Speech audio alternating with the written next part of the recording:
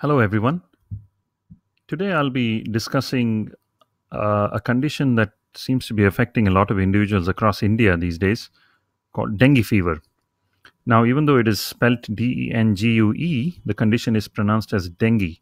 So, we'll be discussing briefly what dengue fever is, how it is caused, how it can be investigated, treated, and how you can prevent dengue fever. To start off with, what is dengue? Dengue is a viral infection. Like any other viral infections we have, dengue is also a viral infection. And there are four different kinds of dengue viruses that cause dengue fever: the DENV1, 2, 3, and 4. This is what the dengue fever virus looks like on electron microscopy. So, how does dengue fever spread? It spreads through the infected Aedes mosquito, and we have a picture of the mosquito here in the top right-hand corner. The mosquito has a striped body, as you can clearly see there, and so it is sometimes called as a tiger mosquito. Typically, this mosquito bites during the day, usually about 2 hours after sunrise and around 2 hours before sunset. The only time the mosquito is only alive for about 2 weeks, and during this time, it has 3 cycles of egg laying and can lay over about 100 eggs during that period. So once a human is bitten, it can take about 5 to 6 days for the dengue fever to develop. Some interesting facts. Dengue is spread by the female Aedes mosquito, not the male one, as the female one requires blood to feed its eggs. After biting an infected person, it takes about 7 days for the mosquito to be able to transmit the disease. The mosquito eggs also carry the virus, and these are actually very resilient eggs. They can withstand scorching heats. Temperatures are quite high in India these days, and even they can survive without water for months. And typically, the Aedes mosquito likes dark corners. So, what are the clinical features? The first symptom that patients come with is sudden onset of fever. Now, they may be very well in the morning, but may notice fever later on in the evening. The temperature crosses 100 degrees usually, and the total duration of fever is anywhere between 2 to 7 days, though often by the 4th or 5th day the fever starts to settle down. Some of the associated features with the fever include headache behind the eyes, muscle and joint pains, back pain, usually low back pain. Sometimes a rash may be present, but this is seen on the 3rd or 4th day or maybe a little later. And rarely is there bleeding from the gums and nose, and sometimes they're bruising on the skin.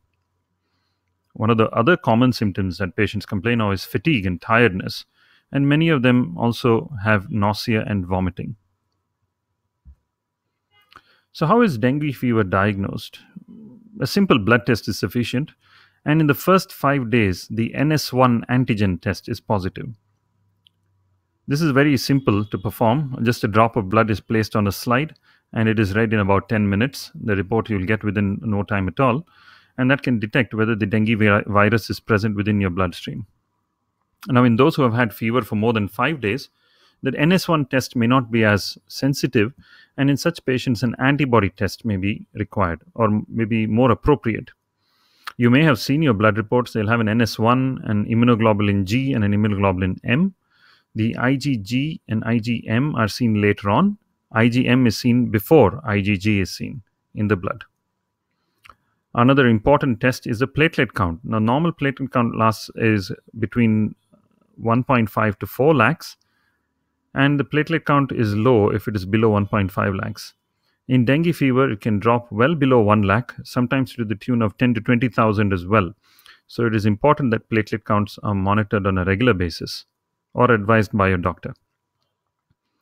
Now, the thickness of the blood may increase in dengue fever, and this is reflected in a blood parameter called the hematocrit. You may see this in your report, sometimes as HCT or PCV. Higher hematocrit means the blood is thicker. Abnormal liver function tests are also seen. These usually resolve by itself. Typically, the SGOT and SGPT, or sometimes called the AST and ALT, may be elevated. Usually they resolve within a few days, or sometimes patients may require liver enzymes to help reduce the values. Other tests include a chest X-ray and an ultrasound abdomen. These are only required if there is suspicion of fluid in the chest or if the abdominal pain is quite severe. So, how is dengue fever treated?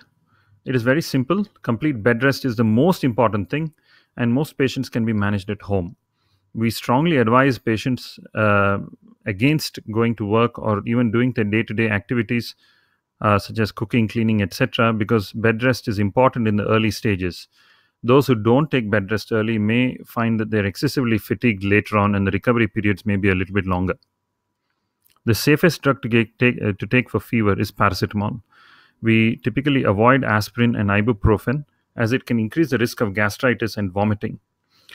Not only that, these drugs also have an effect on the platelet count, so it is better to avoid these two drugs completely. If the fever is very high and it is not settling with paracetamol alone, cold sponging may be needed. Fluid intake needs to be increased. This is because dehydration can set in quite early in dengue fever. We advise taking oral rehydration solutions, tender coconut water, or even simple water is sufficient. Follow a healthy diet, avoid eating outside, keep spice and oily food limited, and when of course you have fever, make sure you go and see your doctor. Don't delay it too long. Now, certain points about the treatment. As I mentioned previously, there will be a high fever to the tune of over 100 up to 104, 105 we have seen as well. This fever causes sweating and vomiting as well, and this can cause a loss of a lot of fluids and salts. So it is important to take plenty of fluids. You should be passing very clear urine. If you're passing yellowish urine, it means your fluid intake is insufficient. Oral rehydration solutions, that is ORS, and homemade juices are very good. And it is important to assess signs of dehydration time and again. And simple ways to do that is looking to see if your tongue is dry, if the urination is reduced, if there are sunken eyes, drowsiness and confusion that may be noted by family members or friends, and the presence of cold hands and feet. Blood tests may be required more often than usual, especially if the platelet count is low. You may require a platelet count in the morning and in the evening just to see if the drop is significant. Now, in advanced cases where the platelet counts are very low, patients may require a platelet transfusion that is done in the hospital. But platelets have a very short lifespan. They may not help much in recovery, but they may help in reducing the risk of bleeding in the short term. Any bleeding needs urgent treatment, especially if there is bleeding from the stomach or the bowels. Now, the total recovery time in dengue fever is anywhere between 1 to 2 weeks. So it may take a little bit longer, especially the fatigue and tiredness may persist for up to a month. And we have seen patients having this sort of fatigue for up to 3 months as well. Some important points regarding dengue. The most important time in dengue fever is actually 3 to 5 days after the fever has subsided. And this is because the blood vessels, there is the small capillaries that are present in your skin, they become more permeable and fluid starts to leak out of this. It starts to accumulate under the skin and around the organs, and the blood pressure can reduce as a result. So in this stage, if the blood pressure is low, patients may require admission for intravenous fluids. Very importantly, you may have a mild fever, which may be due to dengue, and you may not have any other symptoms. So you may not realize that you're suffering from dengue fever. So in such a situation, it is important that testing is performed. So any patient who comes to our clinic during the season of dengue who has high fever, we always perform a dengue test to ensure they don't have the problem. Is dengue fatal? Well, this is a very common question asked, and reassuringly, it is rare. Though there are cases that progress onto a condition known as dengue hemorrhagic syndrome or dengue shock syndrome. In these two conditions, there is excessive bleeding from different orifices, from the nose, from the gut, from the bowels, anywhere it may occur, and the blood pressure drops. And when the blood pressure drops, it becomes dengue shock syndrome. The risk of these complications is higher in infants and in children, and if treated aggressively and early, lives can be saved. So when do you call your doctor urgently? If you have severe abdominal pain, continuous vomiting, if you notice blood in your vomiting and your stools, especially if it is red, bright red blood, or your stools are black in color, if you're drowsy or confused or somebody noticed that is the case, if you have difficulty breathing, or if you have cold and clammy skin, then it's important you call your doctor as soon as you can. How do you prevent dengue? Well, wear full sleeve clothes and cover as much of your body, especially when going out. Use mosquito repellents. Creams and aerosols are very useful. Avoid stagnant water near and around your house. Using mosquito nets and meshes on open windows and doors is important. So, thank you for your time and for listening to this small discussion on dengue fever.